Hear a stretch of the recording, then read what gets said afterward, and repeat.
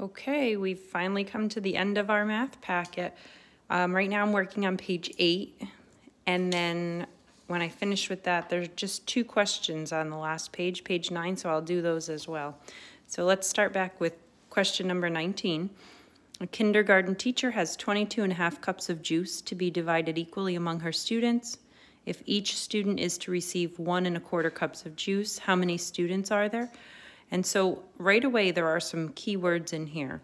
We see divided equally, and so that tells you that we're going to be dividing. We're going to, when you split things into equal groups, that's division.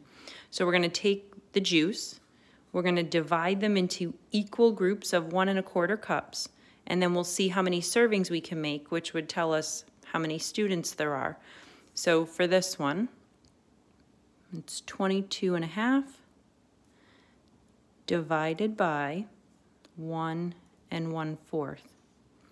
So there are a couple of steps here. The first thing we need to do is take these mixed numbers and turn them into improper fractions, or fractions greater than 1. And there's not a lot of room to work here, so I'm going to move over to the side. 2 times 22 is 44, plus 1 more is 45. So this will become 45 halves divided by 4 times 1 is 4, plus 1 more is 5, so this is 5/4.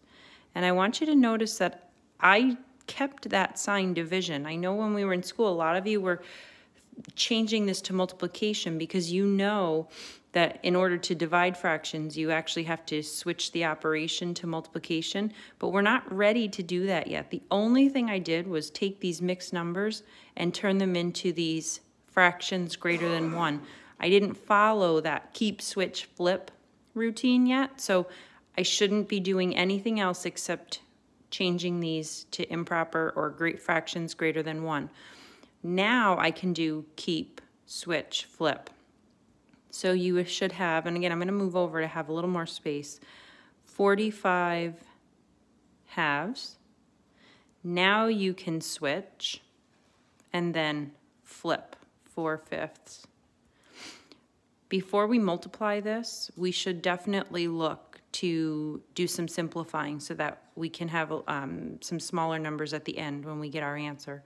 Right away I'm noticing 2 and 4. They're both divisible by 2. So 2 divided by 2 is 1. 4 divided by 2 is 2. So I've already made those numbers smaller. And then 45 and 5 are both divisible by 5. So 5 divided by 5 is 1. And 45 divided by 5 is 9. So now when we go to multiply, it's much easier. 9 times 2 is 18. 1 times 1 is 1. And so 18 over 1 is just 18. So the question said how many students are there? There are 18 students. For number 20, a plumber has 28 feet of PVC pipe that he wants to cut into sections that are 2 1/3 feet long. So how many sections of pipe will the plumber have? Well, if you think about, you've got 28 feet of pipe, so this big long piece of pipe, and you want to cut it into sections that are 2 1/3. So we're going to cut into sections or split into sections that are all the same length. So we're taking 28 feet, splitting it into equal pieces of 2 1/3, and so that should tell you that the operation is division. So 28 feet, and I'm going to put the 1 under there since I'm working with fractions, divided into equal pieces of 2 1/3. 28 over 1 is fine to keep the way it is. Divided by, and the first thing I need to do is what I did up here. I need to take this mixed number and turn it into a fraction greater than 1. So 3 times 2 is 6, plus 1 more is 7. So 7/3. And again, notice I kept the division sign. I didn't switch to multiplication yet because I didn't do keep, switch, flip. All I did was put the whole number 28 over 1, and I changed this mixed number to an improper fraction. So now I'm ready to do keep, switch, and flip. Okay. So we can multiply straight across. I am noticing, though, that 28 and 7 have a common factor, and I think I'd rather simplify before I multiply. So 28 and 7 are both divisible by 7. 7 divided by 7 is 1. 28 divided by 7 is 4. 4 times 3 is 12. 1 times 1 is 1. So 12 over 1 is just 12. So the pipe will be split into 12 sections. 21, which property is represented by the equation below? So what this is showing you is you have 2/3, and then you're multiplying it by 3/2, and it equals 1. The step that's missing in here is 2 times 3 is 6, and 3 times 2 is 6, and so 6 over 6, or 6 divided by 6, simplifies to 1, which is what they have. So which property is that? That is the inverse property. When you multiply a number by its inverse, then you get 1 for an answer. The identity property would be when you multiply a number by 1, you get that same number back. Remember, the identity shows you the same number back at the end. So if we had 2/3 times 1 equals 2/3, where we get that same number back for the answer, that's the identity property. Distributive would involve parentheses, and commutative property is when you change the order of the numbers. So something like 2 times 3 equals 6, and then 3 times 2 also equals 6. So commutative says you can change the order. 22, Alexandria is evaluating the expression below. And I already put PEMDAS in here to save a little bit of time to show you, but which operation should be performed first according to the order of operations? So the order of operations, we use this word PEMDAS to help us remember the order. And we've done it 2 ways. We've written it across the paper, and we've also written it going down the paper. So you can do either one, but the P tells us the very first thing we should do are parentheses. So look at the parentheses. In those parentheses is 4 minus 1. That's the first thing we would do to solve this expression. So look at the choices, and I see here H says subtract 1 from 4. So that's the first thing you would do following order of operations. For number 23, which of the following coordinate planes correctly shows the point G, which is at 4, -5. And so just remember the 4 is the X value. It's telling you to move across, and because it's positive, you move to the right. The second number is the Y value. Because it's negative, you're going to be moving down. So you need to go over to the right 4 and then down 5. So if I go over 4, down 5, I don't see a point. Over 4, down 5, over 4, down 5. That is very close, but that is not correct.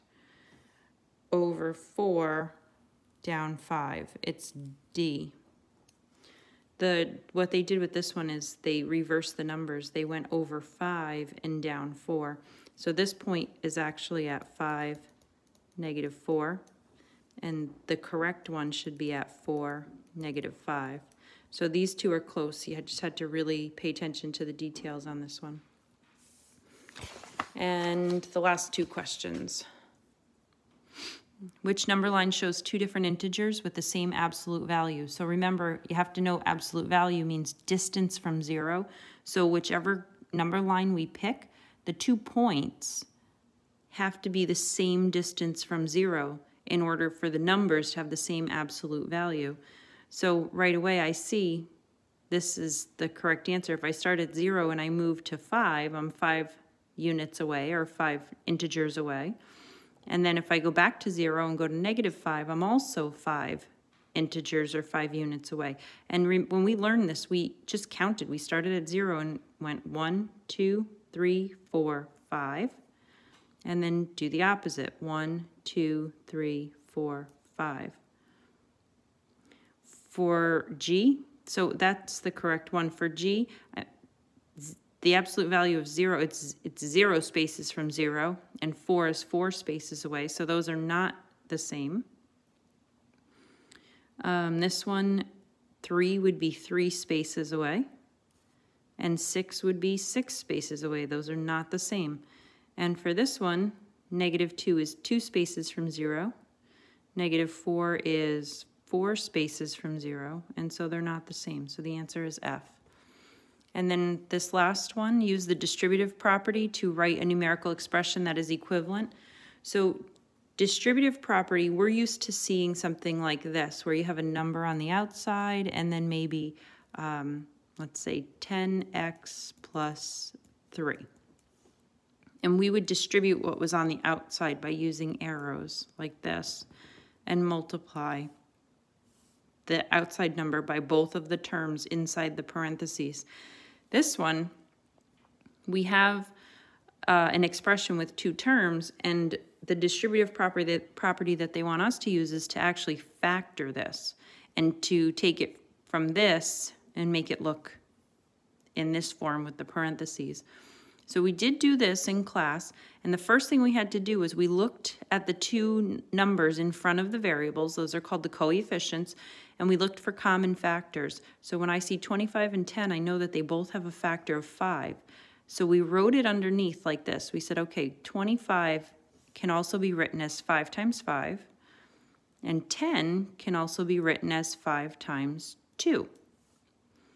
So then you circle the common factor, so circle the 5 that they both have in common, and that's the number that we can factor out of this expression and put on the outside of the parentheses. So that 5 that we circled, I'm going to put here, and then put the parentheses next to it. I know in between the 2 terms is going to be a plus, so I can get all of that ready. And then what I have to do is just look at what's left. These 5s that are circled, I've already taken out. It's over here. So what's left is a 5, and then don't forget the variable. It's a 5 and an x, so you write that first. And then on this one, there's a 2 left and a y. So you write that second. So this is the distributive property to show this expression written a different way.